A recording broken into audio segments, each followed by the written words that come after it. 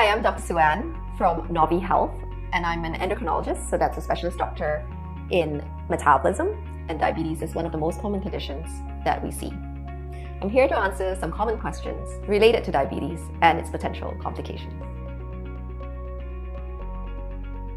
The risk factors for having heart or kidney complications in persons with diabetes include having poorly controlled diabetes, having high blood pressure, and excess weight, particularly when it's in the wrong places around the waist.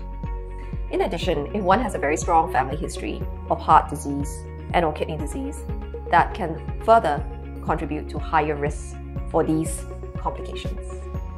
Last but not least, certain types of habits that are unhealthy, such as smoking, can further increase the risk. Occasionally, certain types of medications, and quite commonly, certain types of painkillers that are anti-inflammatories, can also contribute to injury to the kidney. So always consult your doctors prior to taking some of these medications that are capable, potentially, of causing these complications. In someone who already has diabetes, your care provider would be conducting regular monitoring for potential complications for heart and kidney disease. In the case of kidney disease, there are blood tests that can be done, as well as urine tests. Think about it a little bit like the blood tests are capable of diagnosing a problem when there is engine trouble.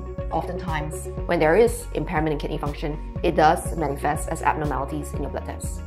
But the urine test detects the presence of protein leaking in the urine and can be a much earlier sign of stress on the kidneys.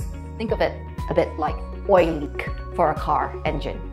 So it's really, really important to screen for it early, and oftentimes doing a urine test is a very simple way of detecting these early stresses on the kidney, the oil leak, so to speak, before it progresses to damaging your engine. So if you do have diabetes, do ensure that you are regularly screened for these complications and speak to your care provider if you have any questions about them. For heart complications, your care provider will factor in whether or not you show any signs or symptoms relevant for heart disease, as well as your overall risk profile.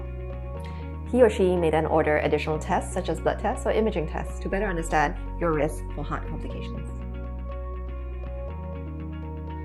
The medical management of complications related to heart and kidneys in persons with diabetes will include optimizing the control of diabetes, blood pressure, and blood cholesterol levels. These can include the use of medications to get good control of all these risk factors. Of course, in all cases, having a healthy level of physical activity, regular exercise, and a healthy balanced diet is critical always to managing those conditions well. However, despite all that, there often remains what we call a residual risk.